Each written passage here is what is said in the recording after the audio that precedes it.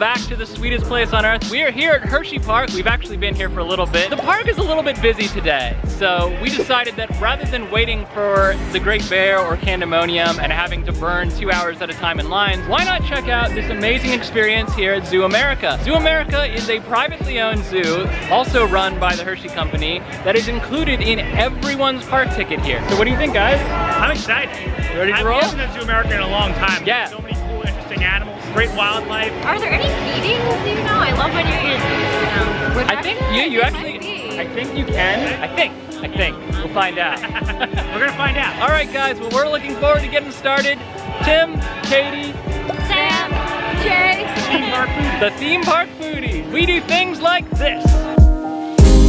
So as you guys will have seen if I didn't whip the shot, is you get a stamp on your hand as you're on your way in. Then you cross this pretty cool covered bridge area. Once you do that, you're in, I think, the reptile house, where you come out. Yeah, some house. I think it's reptile house. Reptile house main entrance area.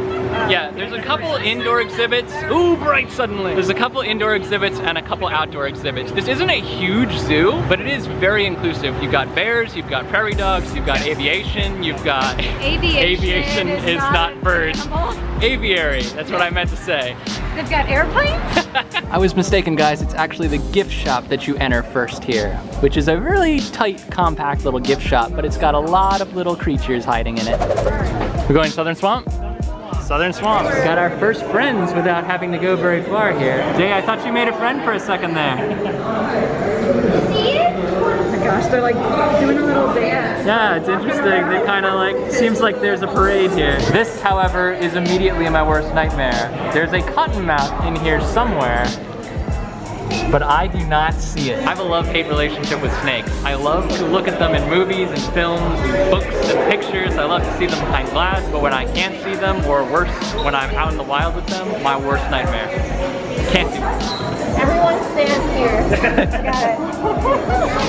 There. Yay, that's what you're putting. I've contributed.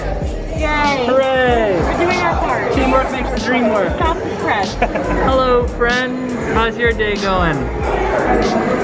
Are you okay? Are you alive? He's trying to avoid being filmed, but I still see you, sir. There is a reason that they tell you to go a certain way, and the reason is the path that they've laid for you here, you get the best opportunity to see every kind of animal on your route. Eventually it does become a big loop, so you'll eventually see everything anyway. But the vantage points that they give you here are worth taking advantage of. We've now made our way into the Great Southwest. And first up is the beaded lizard, which I used to call a Gila monster, but I think they might be two different kinds of creatures. I don't know, everything I know about science I learned from the Magic School Bus. This is actually quite cool how they have this kind of open air enclosure where the non-dangerous creatures can kind of run around a little bit. If you're looking really closely, you can see an owl, you can see an armadillo, you can see a tortoise. They're all kind of tucked out of the way though because they know how to get out of the heat. Apparently this used to be the birdhouse back in the day, but I guess it got too difficult to maintain. You can see it used to have that fencing in the back, which I guess is a little hard to tell on the camera, but currently no fencing at all. Yeah, the greenhouse effect in here, it makes sense they turned this into the desert because the way the sun comes through, you gotta figure it gets pretty hot in here. It's pretty warm from the outside. And now for the part that's impossible to film, the desert in darkness. Oh, it actually looks pretty good. That's the Canon difference.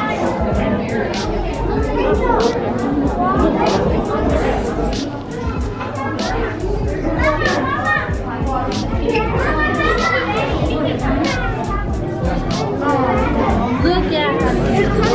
Wow. Here he comes.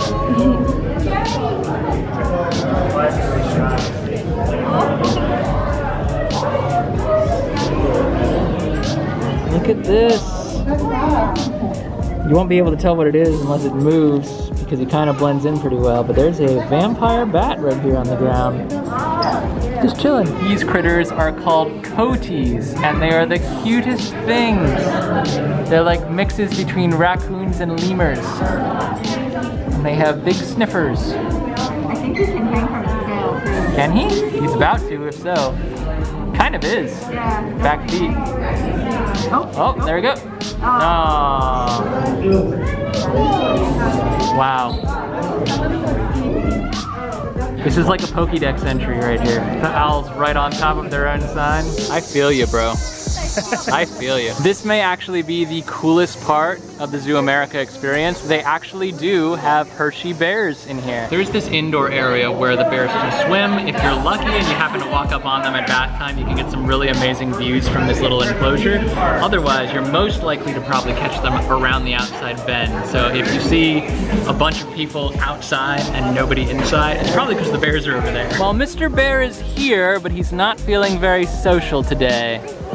In fact, he's so antisocial that the vultures have begun to gather thinking that he might be deceased. Oh dear. I promise that so long as I continue to draw breath, I will continue to make dad jokes and puns. This is kind of cool actually. This is not formally part of the zoo, I don't think. It's not an exhibit, but this area has been well tended specifically to cultivate monarchs. You can see a little bit of butterfly action down there. Not a ton, because I think we're off-season for monarchs, but it's really cool that they went the extra mile here to create an environment where they could thrive. We come now to Big Sky Country. Whoop! Off like a shot. That one has not moved in a minute. Yeah, he's just standing there like a statue. He's really frozen. It's like maybe if I don't move, they won't see me. This is the American elk, has some relation to a deer, but looks a lot more like a moose than a deer. Second you go to find him, that's when he feels like getting shy. What?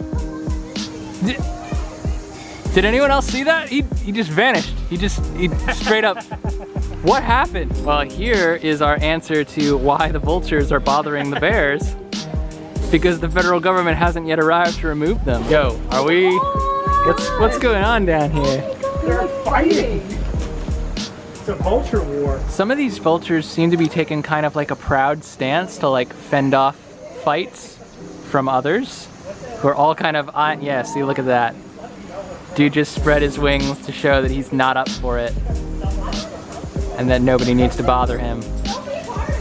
Look at all these out here. I'll grant you that these are probably not good for the environment and they do need to be removed since there are quite a few of them, but this is really fascinating to look at.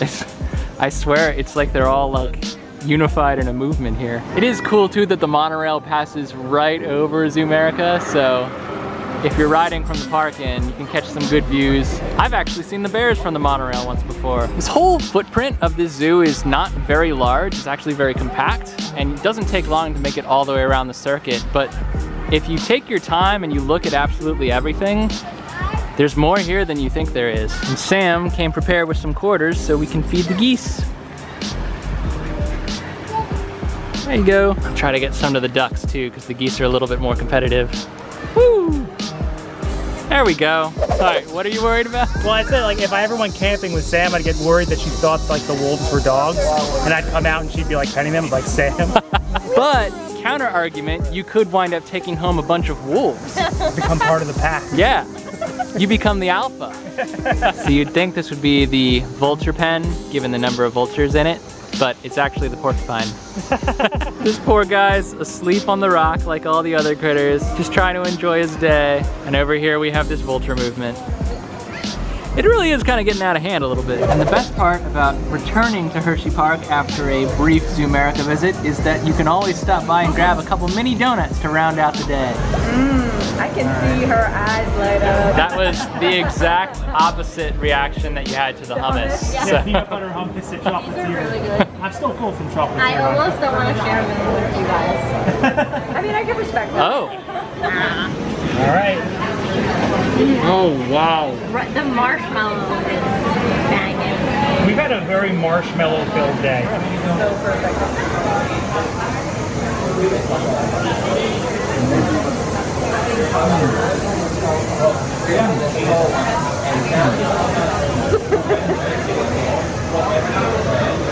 Better have another one just to be sure. Alright guys, so that just about wraps up our Hersheypark day. We've got one more thing we want to do, but first we wanted to give you a proper wrap up on ZooAmerica. I thought it was great. Truly did. I think it was so cute. Especially as like a free experience that you tack on to the normal park admission. It's something that families can do.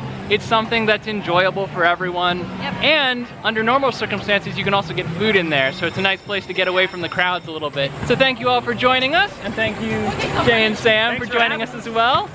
Actually, you guys invited us out. Oh so. yeah, thanks for coming. Thank you for having us. Meeting us here. And for now, guys, we're gonna go ahead and pack it in. Every day is a new adventure. We'll see you next time. Bye. Bye.